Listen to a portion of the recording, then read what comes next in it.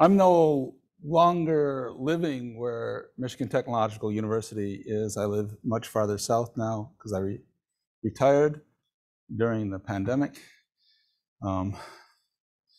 Doug recently came to visit me. I now live only about 5.5 hours from Doug, so he drove over to see me during our tulip time because I live in Holland, Michigan.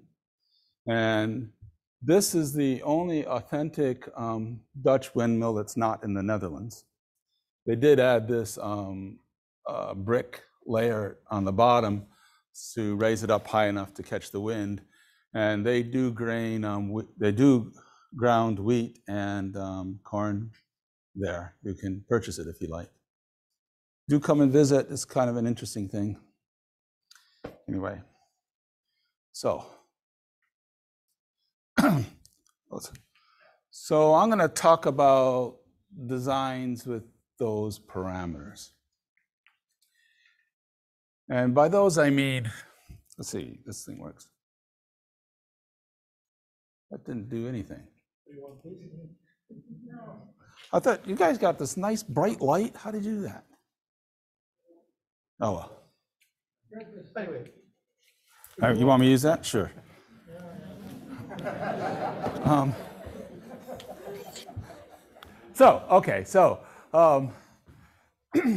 It's on V points, and it consists of 4 and 6 element subsets, which for this talk I'm going to call tetrads and hexads, although I might say quadruples instead of tetrads. Every 3 element subset is covered exactly once. Now, Asmos and Sardi in 1981 defined one of these designs to be homogeneous, which is not the same homogeneous that Spiros used in his talk. It's unfortunate. Homogeneous if the tetrads and hexads are each one designs, and there are precisely V hexads. And they proved that if a homogeneous 3, 4, 4, 6, 1 exists, then it has the same conditions as a quadruple system. V is 2 or 4 mod 6. And V has to be at least 16. And there's a unique one when V is equal to 16. And I suppose that's going to be the motivation. But the hexads are a symmetric one design. Since they're a symmetric design, they could be a geometry. They could be a biplane. They could be a symmetric biplane. They could be a 2-class partially balanced incomplete block design. So this means that every pair is in lambda 1 or lambda 2 hexads. The ones that are lambda 1 are first associates. The ones that are lambda 2 are second associates. And so they make an association scheme. We won't worry about that, I guess. Try to hurry along. I'm going to say one of these designs is special if the automorphism group is transitive and if the hexads form a geometry. Now, you might want to advise me that there are other geometries I should be looking at, but these are the ones that I thought of. So here's the mandatory Canadian, French, English page. Camille Jordan in 1869 displayed this 4x4 rectangle and wrote down this list of, so these are, think of them as variables. This is a polynomial of 16th degree in these 16 variables, and it's the product of those variables plus the others and so on. It's kind of interesting, right? So if we interpret now these products here as subsets. And if I were to take the derived design with respect to, say, B, that's the same thing as taking the derivative of this polynomial with respect to B. Right? So this is a language that we've lost. I think we should go back and reread some of this old literature. All right, but let's go back. Let's do it in modern language here. So if I take any symbol, let's say F, and I take the 3 items in that column that contains F, and in the row that contains F, I'm going to write down those 6 elements as a 6-element subset. And it's pretty easy to see that they form a biplane.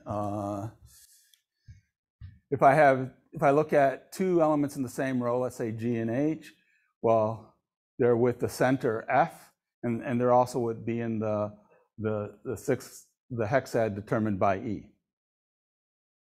And if they were, let's say 2 that were not in the same row and in different diagonals, say F and L, then the 2 opposite, let's say G and K, then the 2 opposite corners, F and L, would make centers that determine blocks that contained G and K.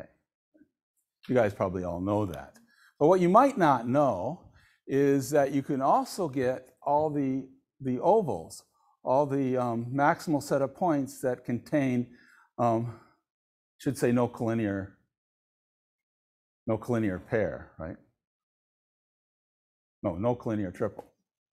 Yeah, you can find the maximal set of points that contain no collinear triple. So the ovals are the 4 corners of rectangles. So you take 2 rows and 2 columns, that determines a rectangle. And the transversals.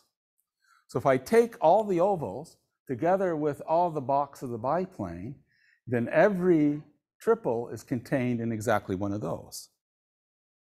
It's either contained, so these are going to contain the 3-element sets. These guys are going to contain the 3-element sets that are not collinear, and these contain the ones that are collinear. So that's pretty cool. There's a nicer way to look at this, I think. Of course, you look at the complete bipartite graph, and you take all of the subgraphs isomorphic to the 2 disjoint stars. That makes the biplane. You take all the subgraphs isomorphic to a 4-cycle, and you take all the subgraphs that are a matching. And that makes exactly one of these designs, and you can see it in a paper that I wrote with Dean Hoffman. In fact, all bigraphical designs with lambda equals 1 are there in that paper. There's another paper that we wrote on graphical designs with Chouinard and Kreher.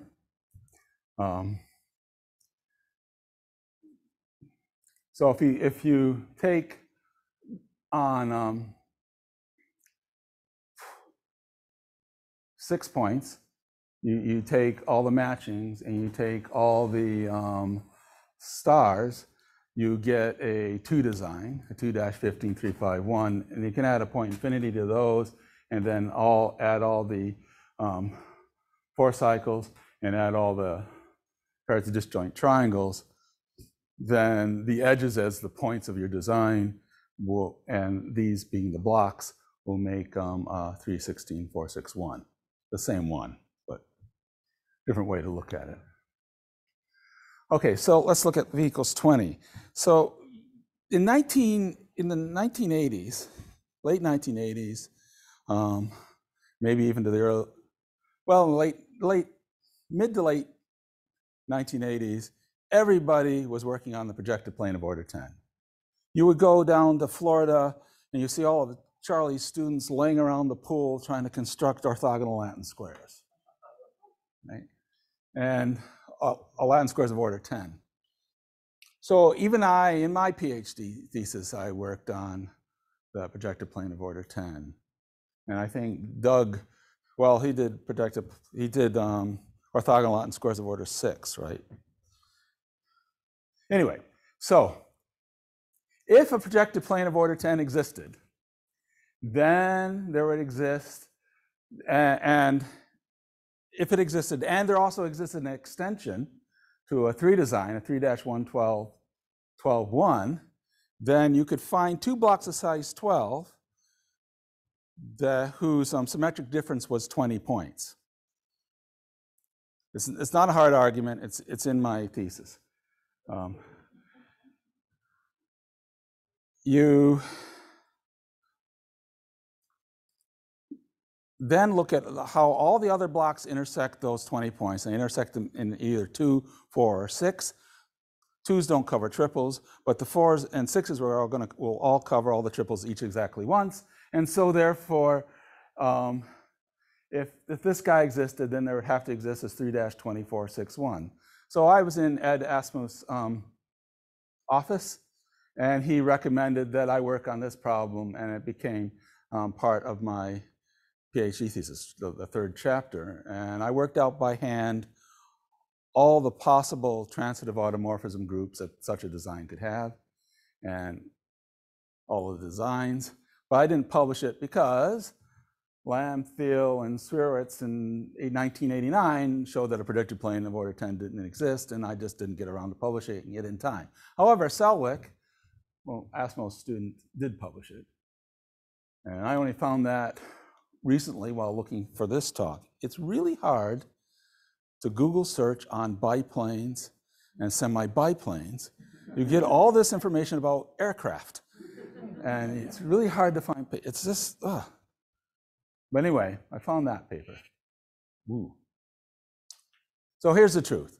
We examined, and I should say that Spiros, I thought I should have Spiros help me check the group theory, and then he decided that he wanted to write programs duplicating mine, so he did it all in Florida, and I did this all in Michigan, and he wrote his programs using APL. I use C and Bash scripts, and we both are using Naughty, and he has a version of the Dancing Links program, Knuth's Dancing Links program that one of his students wrote. I have the one that's in Helsinki. It's Kaski, and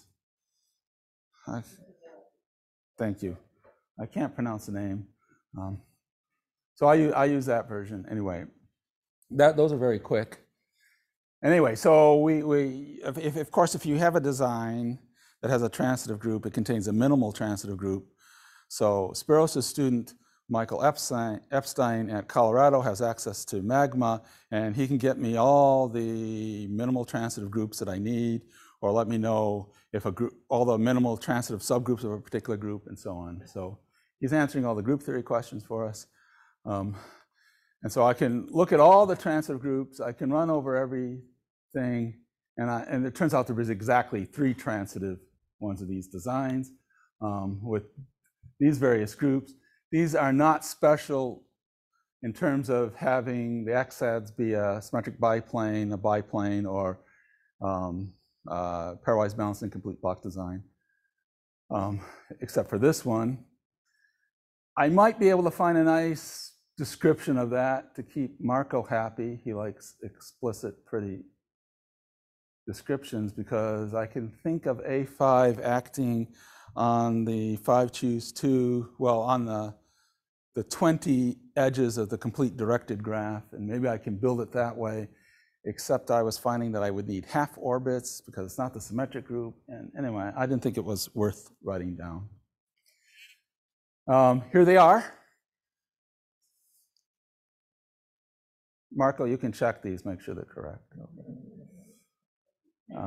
So the group generators and base blocks. So let's move on to 22 points. On 22 points, there's a unique semi-biplane, and it's the double of the Paley biplane. The Paley biplane is constructed by developing the quadratic residues mod 11, and then Dan Hughes and Dickey have this construction. If you put in the incidence matrix as transpose in the 2 identity matrix, that will become the incidence matrix for a semi-biplane on 22 points with block size 6. So you can get it that way. It can also be obtained by developing this base block by the group G acting on, well, the X's are mod 11 and the subscripts are mod 2. And here are the generators. It's the dihedral group of order 11.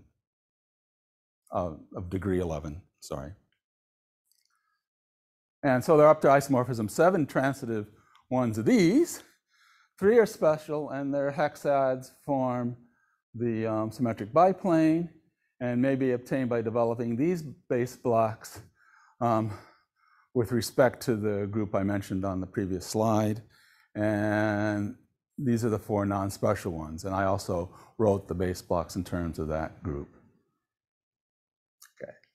So let's move on to, the full automorphism groups are for all of them, except for design number 3, which is one of the symmetric biplane ones, the third one, have the dihedral group. The other one, a bit larger, has the Frobenius group on 11 points, of degree 11. So it's generated by that. Okay. I should go back just a little. No, this is good. On 26 points, it turns out now to be 332 non-isomorphic transitive, I should say 1-2666 designs that do not cover a triple twice. There's exactly one that is a group divisible pairwise balanced design. There's only one that's special. And this you might recognize this. Group divisible, well, it's 26, so it's got to be 2 times 13. So you take a standard triple system of order 13, you give weight 2, and that makes this. And these are the association scheme parameters. Let's see. So the PBD, this PBD will extend to 6 non-isomorphic special, so transitive 3-26461 designs, and 3 of them have the cyclic group of order 26 as their full automorphism group, and 3 have the split extension of C26 and C3. So there's only 6 special ones there. Okay, so here they are. 28 points. Okay. 28 points. There are 854 non-isomorphic transitive 1-2866 designs that do not cover a triple twice. Exactly 3 have this group divisible gizmo. So this is on 28 points. You can build one of these by taking a 3DD of type 2 to the 7th and then giving weight 2 to that to get 4 times 7, 28 points. And one of them has the symmetric biplane on 28 points. Okay, so here's the horrible story. There are only 30 minimal transitive groups on 28. There are 30 minimal transitive groups on 28, but only 4 of them can be automorphism, the automorphism group of 3-28461. I know this just by computation. So I can calculate the number of non-isomorphic extensions of each one of the possible geometric hexads, and I've get 0 extensions of this one. I have 2 of that and 8 of this. Now notice that it could have been possible that that's 8 plus 4 added up to less than 12, because it could be possible that the full automorphism group of one of these designs contained both C4 across C14 and F8, but it doesn't, so it's 12. And there's an infinite number of these. Well, there are 3,565,490 inequivalent extensions of this thing, and I haven't been able to figure out how to do non-isomorphism, even with naughty. I thought I'd break it up into small pieces. I grabbed the first 10,000 of these, ran naughty on them, they're all non-isomorphic. I grab the next 10,000, they're all non-isomorphic. I grab the next 10,000, they're all non-isomorphic. I grab the next 10,000, 980 of them are non-isomorphic. And so there's some variant in that, but it's going to take me forever to do that computation. So I'm thinking, Charlie and Jeff, when I write this paper, maybe I'll just skip v equals 28.